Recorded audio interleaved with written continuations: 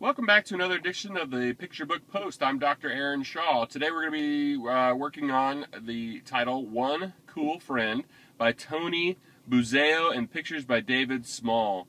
You can see that this is a Caldecott honor book, New York Times bestseller. Number one, I think that if you look at this, it's kind of an interesting artwork, I think is what sells this, is best I can say. One Cool Friend is kind of an okay title. You put that with the penguin, and then you go, okay, it's probably a book about penguins, and that's kind of cool. The artwork itself is kind of clever and cute in this, but as far as the cover goes, I think it's a interesting looking cover. I think anytime you got a big fat Caldecott medal on there, people are going to be a little bit more interested in it. So you've got a decent, an even better cover now because of that. All in all, I'd say the cover probably gets about a 3.5 out of 5 stars, enough to get me interested to read the book. Probably the Caldecott alone is going to get most people through the door. If you move towards the artwork in this, I think the artwork is really great. I actually really enjoy the style of it. The characters are all kind of cleverly drawn. The way they do things is kind of fun. So for me, I really like the artwork, and I'd probably give the artwork about a 4 out of 5 stars in this.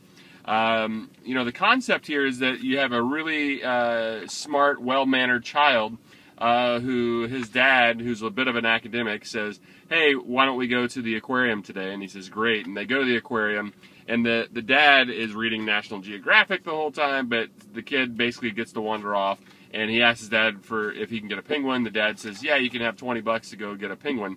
So the kid goes, because the dad thinks he's going to get a stuffed animal, and the kid says, great, and he walks off, and he actually gets a real penguin and puts the real penguin in his backpack.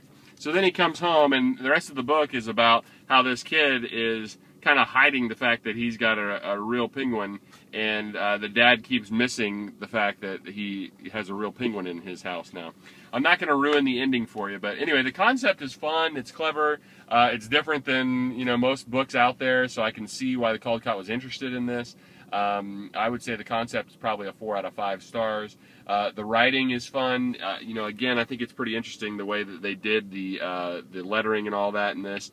It's in my backpack, Elliot said. So anytime somebody says something, it's circled as if it's a cartoon, and yet they still have the kind of phrases to explain it. Elliot said, or said Magellan, things like that.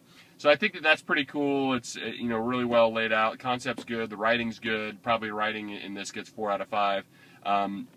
The ending is actually really fun, really clever, and kind of definitely a surprise. You didn't see it coming. And so I thought the ending was probably a 5 out of 5. They did a really nice job. It's the kind of ending that you finish it and then you want to go back through the book and say, hey, wait a minute, and then you try to figure out, really, was it really there the whole time?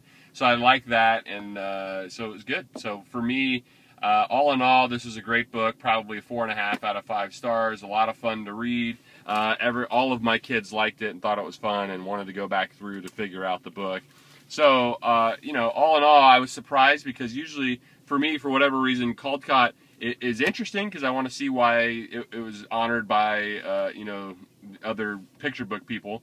But usually the Caldecott is a boring book, and there's nothing in it, and the ending isn't that clever, and the writing's okay, and the artwork's just okay. So I was really pleasantly surprised to find out that here's a Caldecott winner, or at least an honor book, I should say, that is actually fun and clever and fast-paced, and it's a really good book. So anyway, definitely go check out One Cool Friend. It's a pleasure to read and a lot of fun to look at it too. David Small, for his artwork, should be really prized and probably look forward to in other books. So anyway, that's all she wrote on the Picture Book Post. You can find us on Twitter at Picture Book Post. You can find us on Facebook at www.facebook.com/Picture Book Post. Thanks for your time, and we'll talk to you next time on the show.